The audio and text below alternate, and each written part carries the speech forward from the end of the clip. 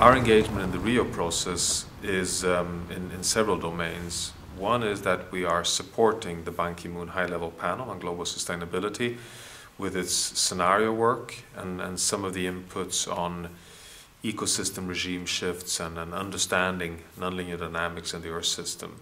And this is a work which hopefully will also result in one of the major inputs to the Rio process, equivalent to the Brundtland Commission in 1992.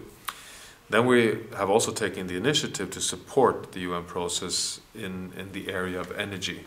And that is a work that we're doing in a broad collaborative mode, not least with partners in Brazil and in Europe, together with PBL and WRI and EASA and others, on looking at energy access for all based on sustainable energy resources. But then we're also doing a follow-up on one of the key areas which I hope will be at central stage in Rio, namely to recognize that in 1992, even though we made major progress on defining sustainable development, it was still largely about minimizing environmental impacts within sectors and within the nation state. Now we have so much scientific evidence to suggest that we have entered the global scale of environmental challenges. We are potentially in a new geological epoch, the Anthropocene, where humanity constitutes a geological force at the global scale. And this requires from Rio 2012 to start addressing the challenge of meeting sustainable targets at the global level. So really collaborating among all countries to meet sustainability targets. We frame this as, as a challenge of a future for humanity within safe planetary boundaries.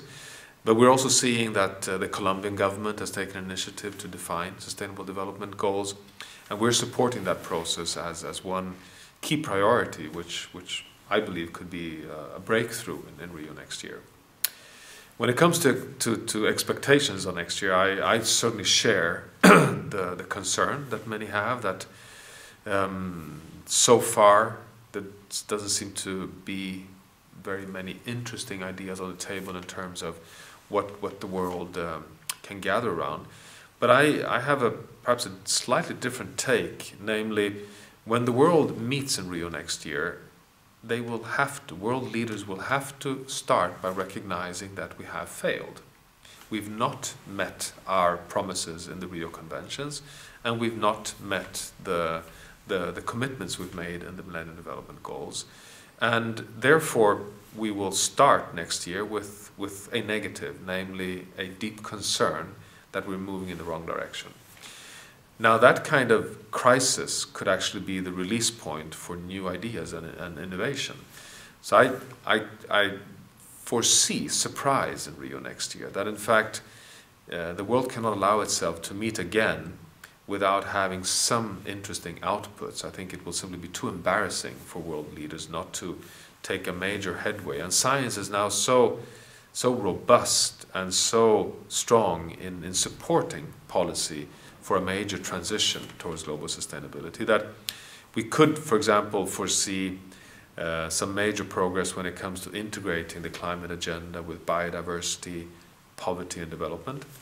We could see a breakthrough in terms of defining global sustainable development goals to complement the Millennium Development Goals, which would be tremendously important because so far the discourse on sustainable development has been too closely linked to only poverty, as if it was only poor countries in the world that have to address sustainability, when in fact we know that affluence and the rich countries have to do much more, much faster than all other nations. So I wouldn't exclude positive surprise in Rio next year.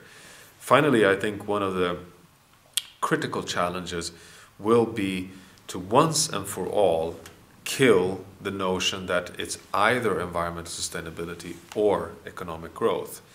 That we have to come to a global consensus that sustainability is a basis for economic growth, that there's no dichotomy between these two.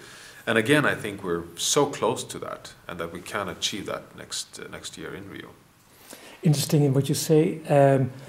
You think about governance in a particular way. You think, can you tell me a bit more about who you see operating towards that new era. I mean, it might be a statement of a world community of political leaders, but they can't act.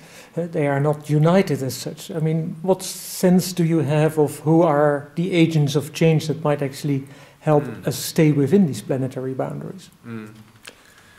Well, I mean, to begin with, we need to move towards a mind shift or a new world order which we don't have today, which is that every nation state must recognize that it is totally dependent on all other nation states. So, for example, we have increasing evidence to suggest that global sustainability is today a prerequisite for national economic growth or for poverty alleviation, which of course is a totally new agenda.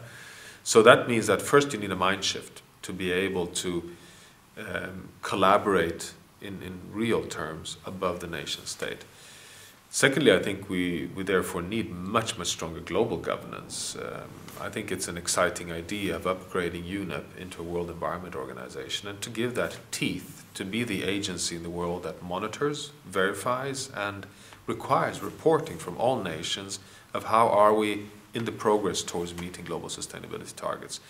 But then, on your question of who could be the agents of change, well, I think you could see two categories of agents of change here. First is the old industrial countries, such as countries in the European Union, who are coming so close to the point where they can prove that you can have positive economic growth while still meeting sustainability targets, that there is this interesting opportunity of decoupling between negative environmental impacts and economic growth.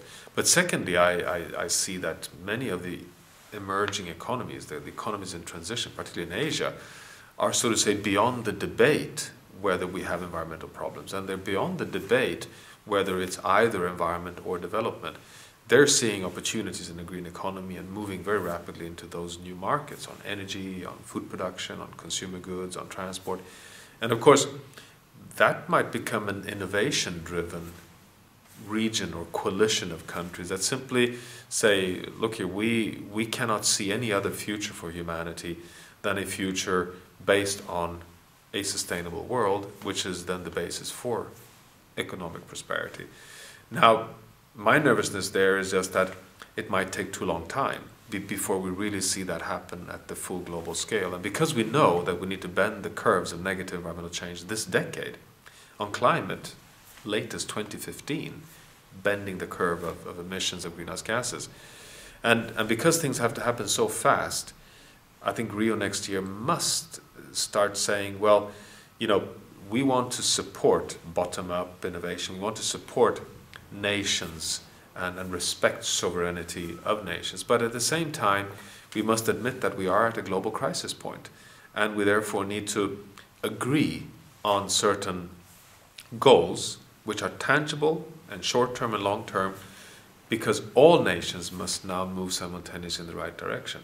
So somehow you need to connect stronger global governance with regional governance, with nations and communities, and do that very rapidly in an unprecedented pace. And is there one sort of outcome that is a prerequisite for this bending the curve to happen? I mean, is there one outcome that you need from Rio for it to be a success? Well, I think the upgrading of UNEP to a World Environment Organization would be one such prerequisite, or at least coming to a point where you say, we recognize that we as nation states in the world need to collaborate in a way where we hand over and authorize, just like we do with the World Health Organization, just like we do with the World Trade Organization, certain powers at the global scale when it comes to meeting sustainability targets. I think that would be an absolute prerequisite. But then secondly, you need finance, you need sharing of intellectual property rights. You need to do everything that is now so difficult in the climate negotiations or in the negotiations in biodiversity, and that has to be released across all areas, which means that one interesting prerequisite, I think, for Rio next year would be to recognize that, you know, we cannot allow the Climate Convention to live its own life, and the Biodiversity Convention to live its own life, and the Poverty Agenda to live its own life. We need to simply recognize that a stable climate is now the only way to alleviate poverty. Biodiversity conservation cannot occur unless the Climate Convention succeeds, and vice versa, because biodiversity is such a sink of carbon that if you don't have sustainable ecosystems, you'll start releasing carbon instead of sequestering carbon. So there is this need to start recognizing that even though you need work to be done in different sectors, no doubt, you need an integration of some of these conventions as well, and that would be an interesting output as well. Thank you.